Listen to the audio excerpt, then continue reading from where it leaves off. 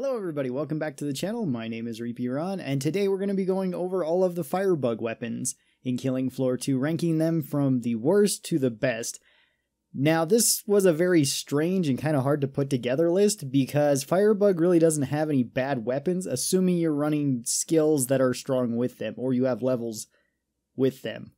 A lot of their weapons get very strong with whatever perk skills you're running. A good example of this would be like the Cock and Burn isn't really that good until you get Ground Fire, where Ground Fire suddenly makes the gun very amazing and can be used for a very long time throughout the waves. So keep that in mind whenever I talk about these, and it won't necessarily be only based on the skills, because some of these weapons are pretty strong with any of the skills that Firebug has, or no skills whatsoever. And I'll be explaining each of these because I feel like they deserve a little bit more explanation because Firebug is such an odd class. So currently Firebug has 10 weapons right now. So starting out at number 10, we have the Cock and Burn. I put the Cock and Burn here because it's kind of strange. So as I stated earlier, it is very strong with Ground Fire. Without Ground Fire, it's pretty weak. With upgrades, it's laughably bad. Its upgrades are horrible for it. So the Cock and Burn weighs 5, it holds 50 fuel, it does 10 damage on direct hit as well as 10 ground fire damage and then damage over time based on the fire, how long the fire lasts, if the fire spreads, what other perks you're running that make the fire stronger. This is where the Cock and Burn really gets its strength from. It has upgrades, but as I said, they are laughably bad. At max, it gets 50% stronger, which is not very much. It goes up to a weight of 9, and it doesn't really feel like you're upgrading it. It feels virtually the same with 0 upgrades as it does with all the upgrades. But as stated before, if you're running different skills like high capacity fuel tanks and ground fire, the Cock and Burn can last you a very long time. Firebug is one of the few classes that really doesn't need to buy anything, even on Hell on Earth, for quite a while. You can just use this, refill its ammo every round, and pretty much save up for whatever weapon you want, and you really won't be at any disadvantage. Even if you die at that point, you're only losing the Cock and Burn, and you can just come back with another one. So it is pretty good there, but I feel like all that needed to be explained as to why it's in the number 10 spot. At our number 9 spot, we have the MAC-10. The MAC-10 is a tier 3 weapon that is shared with both Firebug and SWAT. It weighs 4, it holds 32 rounds, it does 28 damage a shot, as well as doing fire damage. It has an 895 rounds per minute rate of fire, and there's really nothing wrong with the MAC-10. Its upgrades are okay. It gets 15% more damage with each upgrade, going up to a max weight of 6, which is very manageable. You can put this with pretty much any other weapon you want. So it does have a lot of utility. It's pretty good as a backup weapon. It's just not the best as a primary weapon. Especially for Firebug, where this does generally low damage, and a lot of their weapons already do kind of low damage, but make up for it in other ways. And I don't think that this one is as strong as some of the later weapons that we're going to be talking about. It's actually really good if you're running the level 25 perk that allows you to have infinite ammo when you're firing it, because this thing has a really high rate of fire, and you can easily kill a lot of small stuff with it. Then it's really fun to use. So yeah, the MAC-10 is not a bad weapon at all. It's just a somewhat situational weapon and mostly to be used as a backup weapon. So that's why it scores kind of low here on our list. Coming in at our number 8th spot, we have the HRG Scorcher. This is a tier 3 Firebug weapon. This is modeled after the grenade pistol that the demo has. This weighs 4, it holds 1 shot, and only 1 shot. Even with high capacity fuel tanks, you do not get a second shot. It can only hold 1. This has 2 very unique fire modes. With its primary fire, it fires out a flare that can hit a target, doing 333 damage to them and then burning them over time. The flare will stick into the target, you can see it very clear. With the secondary fire, it will fire out a broken flare that travels over a pretty long distance, that if it hits something will do 70 damage, as well as spawn a bunch of floor fires on the ground that will do damage over time. This weapon is another very situational weapon. It can be really, really good in any sort of long hallway, or especially if there's only one way enemies can come, you can easily cut off their path, kill a lot of small things with this. It's very strong for that. It's also very strong for running away with.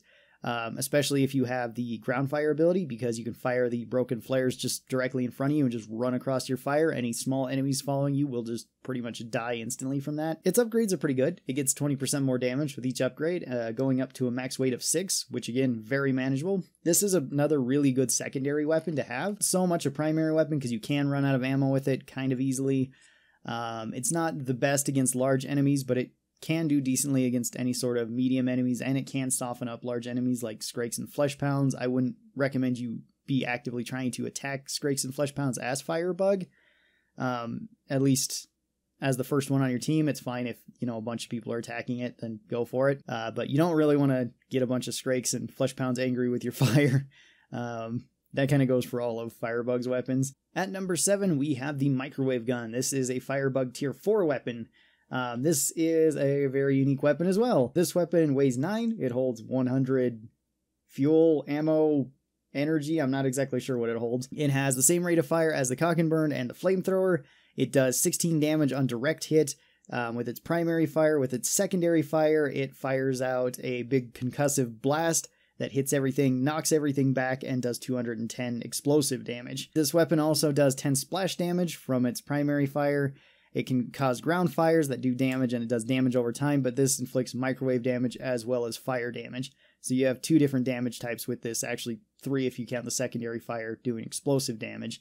This makes it a very versatile gun because of how many different damage types it has. Microwave damage is one of the strongest damages in the game because it does very high damage to any enemy holding metal, so Skrakes, Flesh Pounds, Sirens, any of the bosses.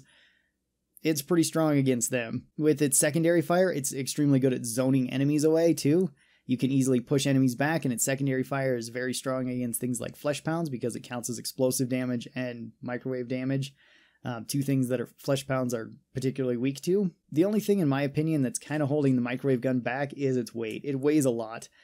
With its 1 upgrade, it does get a little bit more damage at 15%. That's not a whole ton.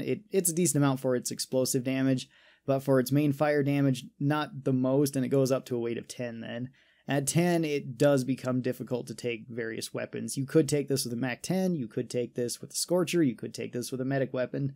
All those are pretty decent options. But then this is going to be pretty much your primary go-to weapon for killing everything, which is not necessarily a bad thing. It's pretty good at killing most stuff. Coming in at number 6, we have the Dragon's Breath. This is a tier 2 weapon. This is a cross-perk weapon with Firebug and support. It weighs 5. It holds 6 shots in it. It does 35 damage per pellet, firing out 6 pellets. And these pellets spawn fire, dealing 8 damage to any enemy hit, as well as spreading fire and dealing damage over time. This weapon also upgrades fairly well at 10% increments, going up to a max weight of 8, which isn't too bad. It's still fairly manageable for Firebug. This weapon is another pretty good weapon overall. It has some drawbacks to it. It is one of your better weapons for fighting large enemies because it does do high damage per shot.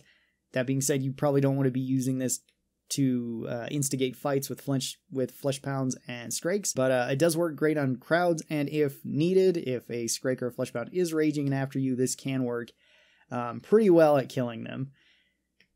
Where it kind of falls down is that it holds a limited number of shots. This can be remedied if you're running the high capacity fuel tanks. Then it goes from holding 6 shots to 12 shots, which is much better.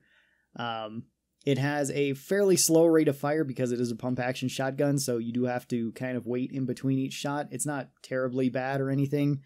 And this weapon does reload fairly slow because you do have to reload 1 shell at a time.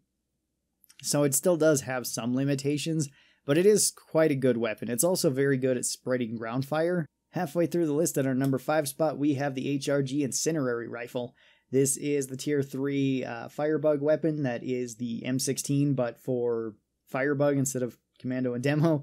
This does 30 damage a shot, doing fire damage. This also has the grenade launcher underneath that does 230 damage on impact, 100 explosive damage, and then damage over time, as well as can spawn floor fires with the grenade.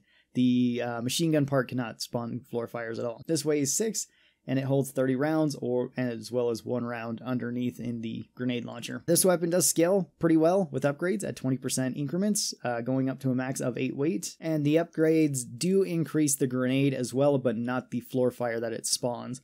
Only the impact of the grenade and the explosion of the grenade are increased with upgrades, not the floor fire. This weapon also has a high rate of fire, the same as the M16 at 669 rounds per minute, which is pretty good. It has very clean iron sights, just like the M16. If you really like using the M16 with Commando or with Demo, you're really going to like this weapon too. It's essentially the same weapon, not as much explosive damage, so it's not as good at fighting flesh pounds, but it's still okay at fighting them. And to be clear, the M16 is not weight great against flesh pounds in the first place, but you can do it.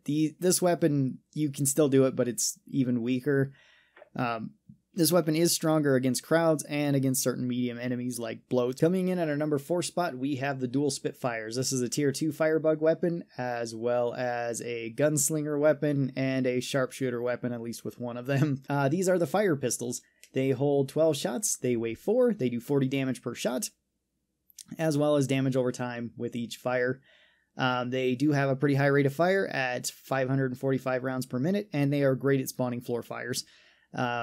These weapons are really, really good on Firebug. They're not particularly great on Sharpshooter or Gunslinger, as I've went over in those videos, where those classes don't benefit from their kind of inconsistent fire as much as Firebug does. Firebug does not really care if it's hitting the targets, square in the head or not. You can just fire at something's feet and spawn a bunch of floor fires and let that kill it. This is an amazing crowd clearing weapon. It does struggle against big enemies though. But at only 4 weight, it's not bad as a secondary weapon or even as a primary weapon, because when it is fully upgraded, it actually scales very high with upgrades, going up by 25% increments. It does go up by 2 weight and then another 2 weight with its last 2 upgrades, so it does go up to a total weight of 8. That's still fairly manageable. You can take another Firebug weapon and use the Spitfires pretty well when they're fully upgraded. Spitfires are just pretty great all around for killing really any sort of small or medium Zed. The only thing that they kind of struggle against is larger Zeds. They're also amazing if you have the infinite ammo and real-time rate of fire level 25 perk that Firebug has. You can light an entire room on fire with these and pretty much just watch everything and it just burn to death almost instantly, it feels like, as soon as the Zed time ends. It is crazy how strong they can be. In our number 3 spot, we have the Husk Cannon. The Husk Cannon is a tier 4 Firebug weapon. That's a cross perk weapon between Firebug and Demo. This weighs 8. It holds 30 shots, kind of. This weapon does 100 damage on direct hit, 40 of that being impact damage, 60 of it being explosive damage, as well as causing fire. This can be changed as much as you charge it up, though. You can charge up the Husk Cannon to full, where instead of doing 100 damage, it will go all the way up to 500 damage, increasing its overall radius. This is Firebug's hardest hitting weapon, at least per hit. It can do a lot of damage. It does very well against any sort of large enemies. It can do pretty well against small enemies by just spam firing it. You'll likely have enough damage just to kill things like crawlers, stalkers, even up to bloats and other medium Zeds fairly quickly by just spam firing it, or you can charge it up and fire out a shot that does a lot of damage and has a very high stumble chance. Against things like flesh pounds, it's very strong against flesh pounds, and it's decently strong against Skrakes. Still not one of the best weapons to fight Skrakes with, but not bad. This is also a really great boss fighting weapon too. It can do so much damage to the bosses. With its one upgrade, it doesn't get a whole lot more damage. It gets 10% more damage, which is still a decent amount when you count in how much you can charge it up. That's for 1 additional weight, taking it up to a weight of 9. 9 is still manageable. You can still take other weapons with this. 6 weight isn't too hard to fit into a loadout. Or you could just keep it as 8 and then have 7 weight that you can play with. I do that pretty frequently whenever I want to take it with a flamethrower. I find that combination works fairly well. At our number 2 spot, we have the flamethrower. The flamethrower is just the big brother of the cock and burn. It holds 100 rounds of fuel in it. It weighs 7. It's a tier 3 weapon, so you can upgrade it twice. This does 18 damage on direct hit, 5 splash damage, and 10 ground fire damage, as well as damage over time from the fires and the ground fires. With its upgrades, it doesn't really get that much better. It's very similar to the cock and burn in that way, where it gets 15% more damage with its first upgrade, 5% more with its second upgrade, and going up to a max weight of 9, which is not that great. It's honestly a weapon that's much better if it's unupgraded than if it's upgraded. at least in my opinion, because it just gives you more flexibility with your loadout. You can take stronger weapons and not just have, you know, a 9-weight flamethrower and have to go with a 6-weight, whatever your secondary is. The flamethrower is honestly probably one of the best, if not the best, crowd killing weapons in the entire game. It's extremely strong against any sort of small or really medium enemy, although it is fairly weak against large enemies. It's not great against Skrakes, it's not great against Flesh Pounds. You can use it against them, you can kill them with it, but it is going to take time. The ground fires are going to be doing a lot of the work. And then coming in at our number 1 spot, we have the Helios Rifle. This is a tier 5 Firebug weapon. This weapon weighs 8, it holds 40 rounds in it, it does 50 damage, although this is all microwave damage, which once again is one of the strongest damages in the game. It has a 600 rounds rate of fire, and this weapon is just fantastic at pretty much everything. It can fight off really anything. It's strong against all sorts of Zeds. It has plenty of rounds in it for you to be using against small enemies. It does enough damage to one-shot headshot them a lot of the time. It can kill medium enemies very quickly. With microwave damage, you can kill the robots incredibly fast with this weapon, and it's extremely strong against pretty much any of the bosses. It's also really good for fighting Skrakes and Flesh Pounds with, too. There's really no weakness to the Helios Rifle. Very flexible weapon, very good. At 8 weight, you can take a lot of other weapons with this. You could take something like a flamethrower if you want more crowd control. You could take the Scorcher if you also want more crowd control, or heavy single target damage with its primary fire. All of those work just fine. Really, any other Firebug weapon works pretty well with this. Even going off perk and going with like a medic weapon will work just fine with this weapon. No complaints about it, and it really just fits pretty much every role. So this was all of the Firebug weapons, ranked worst to best. Hopefully you guys enjoyed this. Thank you guys so very much for coming out here and watching this. If you're new here, consider subscribing. That way you get notifications whenever I post anything live. And thank you guys also very much for all the support that you guys have been doing recently. I really do appreciate it. I just want to tell you guys all thank you. So I hope you guys have a great day, and I will talk to all of you guys next time. Till then, stay cool and bye.